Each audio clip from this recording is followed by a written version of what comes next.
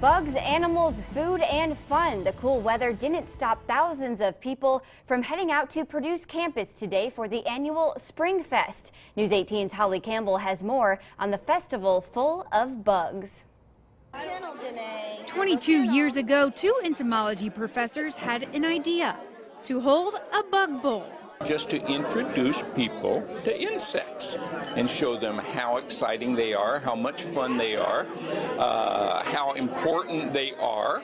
And now, more than 2 decades later, almost every department on Purdue's campus takes part in the annual event. 3 other programs in agriculture involved, and they called it Spring Fest.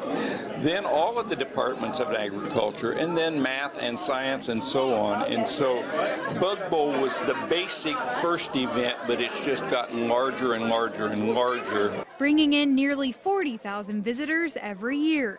Guests can pet all the strange insects, check out some interesting plants, pet farm animals, and even find out what it's like to be on a talk show.